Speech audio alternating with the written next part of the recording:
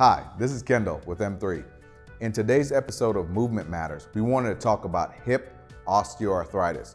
And let's just not only limit it to the hip, but globally, osteoarthritis is something that we may deal with at some point in our lives, according to how long we live.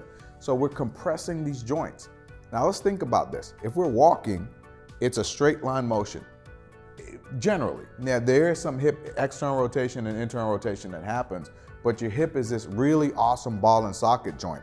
And so the head of your femur sits in this joint like that. Now, if you don't load that entire joint, you're gonna start losing some cartilage. You're gonna start losing mobility.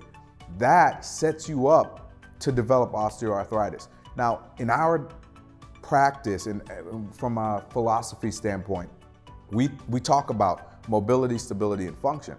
What drives that? Expressing movement, using your full range of motion. So I don't care how old you are. A 15-month-old can deep squat. They can fully express hip mobility, ankle mobility, knee mobility, and thoracic spine mobility. Now, what's stopping you at 55, 60, 70?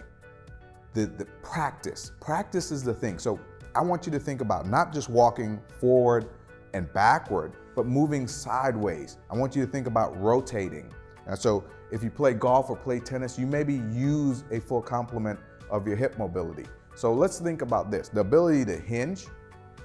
All right, so if I turn sideways, if I'm gonna go into more of a deadlift, that's a hip hinge. It's not a squat, it's really more of a hinge. I'm working over the head of my femur. So if you wanna delay the onset of osteoarthritis, you wanna have strong hips. Primarily, you wanna have strong glutes. So your gluteals and then the small muscles that stabilize your hip are also really, really important. So you wanna maintain your ability to deadlift, okay? Do you wanna maintain your ability to squat? Absolutely. But imagine this.